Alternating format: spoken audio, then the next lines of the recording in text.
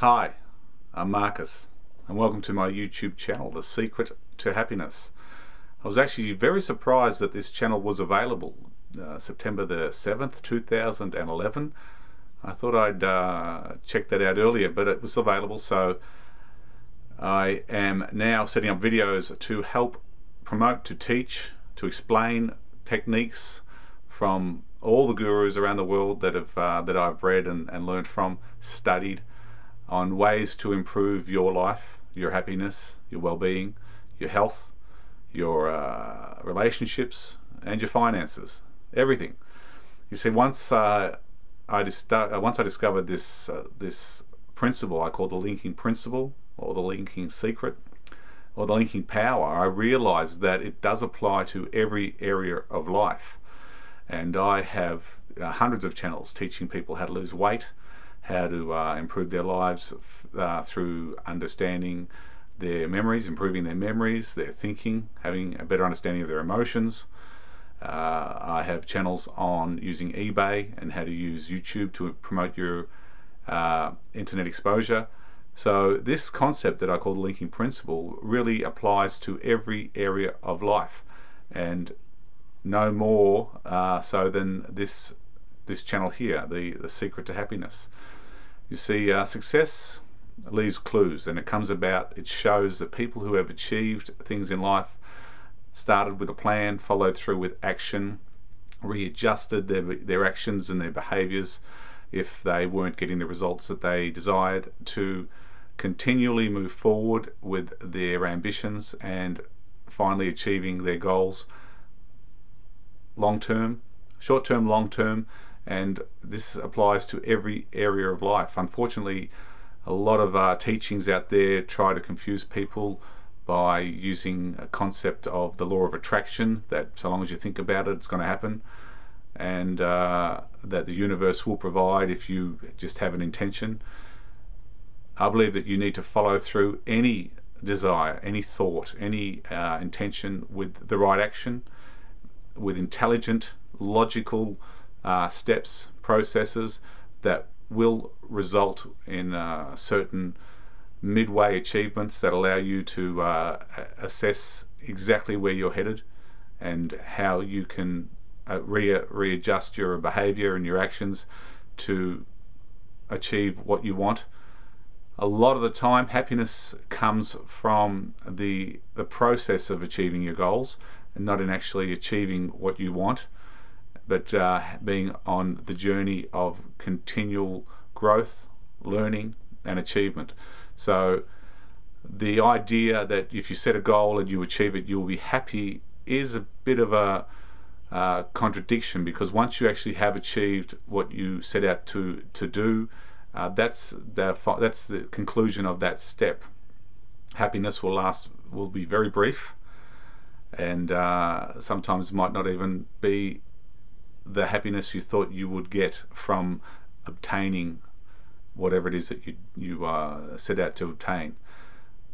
The idea that we continually grow and learn and use every experience in life to make ourselves wiser, a better person, having a better understanding, a better awareness, and a better control of every area of our life is a bit of a mouthful, you know. To try and be in control of everything is a bit overwhelming, but by simplifying the key principles, and they apply to the same thing that applies to a relationship, applies to finances, applies to health. If you maintain your time management, you are effective and efficient in what you decide to do, and your behavior and actions that achieve and lead to whatever it is that you're after, you will see life completely in a new light. By that I mean, you know, sometimes a 10-year-old child can actually have a more basic and better grasp of his world. You know, if he's doing a paper round to save some money to buy a skateboard, that's just as important to him as you learning or getting educated, doing a course so that you can get a promotion in your job, change jobs, move houses, It's changed relationships. Obviously, the older we get, the more involved we get, more people become involved. We've got workers, we've got family, we've got friends. There's a lot of advice that everyone wants to give. There's a lot of dynamics with other people involved in our lives. So I remember trying to work on certain relationships and finding out afterwards that there were other influences on that relationship that I wasn't aware of at the time. And had I known, maybe I would have acted differently, but it wasn't meant to be. So I tend to be more of the sort of person now that easily moves on from the past and not even really focuses on the present, but looks a bit further ahead to trying to achieve whatever it is that I'm after. Right now I'm spending a bit of time with YouTube. I believe YouTube is one of the most powerful tools on the internet and can help everybody to have a better awareness, understanding and control of every area of their life. So I'm setting up a couple of channels, a couple of videos to teach people, or hopefully influence, or just to make them more aware of certain things in life that they may not have been in the past. And this video, I hope, can also inspire you to possibly set up a channel and start taking some videos and uploading them. This YouTube experience is really incredible. It's it's a free, you reach a worldwide audience, and you can share ideas, concepts, information. You can show who you are to not only your friends, family, to the world, but also it's a time capsule, so that in the future, in 5 years, 10 years time, you'll be able to look back at anything that you upload on video and see who you were and where you were at that time in your life. And with anything that you want to improve, it's important to measure some sort of progress.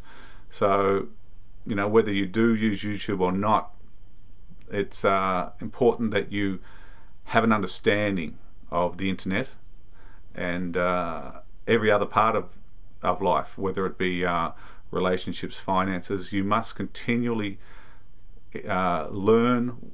Just because you did a course on finances or accounting 20 years ago, 10 years ago, the world is changing. Things are changing. The way people do business, the way people